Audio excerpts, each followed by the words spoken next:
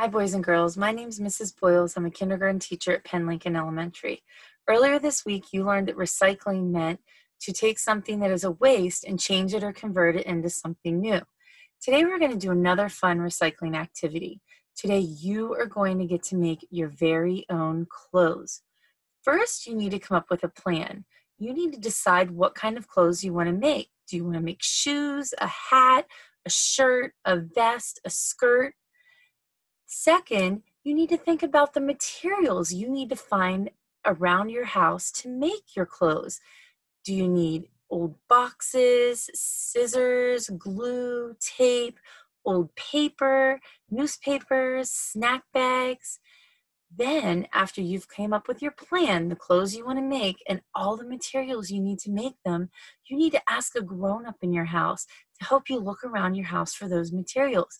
Maybe you have some empty snack bags or old newspapers or magazines, some paper bags, some empty boxes, or even some old school papers laying around that you don't need anymore. After you have all the things gathered, it's time to start your plan. I'm going to share some plans that my own children did and the clothes that they chose to make. So first is Dessa. Dessa's plan was to make an apron with a few flowers on it and a fan. She came up with her materials list. She needed newspapers, tape, scissors, and glue. After Dessa got all of her materials, she started to cut and put together her very own apron. You can see the flowers on it, and then she made a fan to go with it. Next, Dessa decided she was going to make a crown for her cousin Oakland. So she drew her picture of her plan. She got her materials list, newspaper, scissors, tape.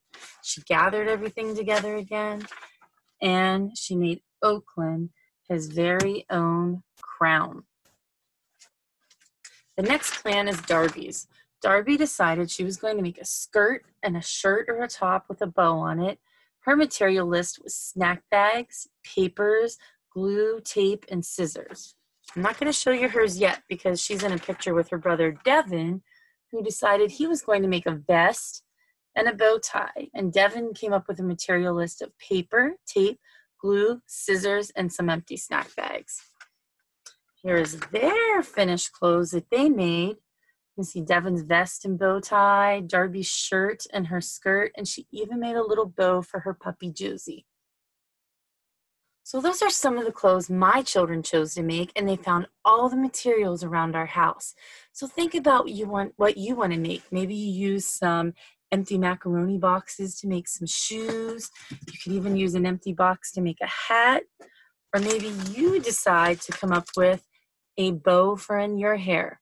Whatever you choose to make, take a picture, send it to your teacher so we can see all the awesome clothes you came up with the recycled materials in your house.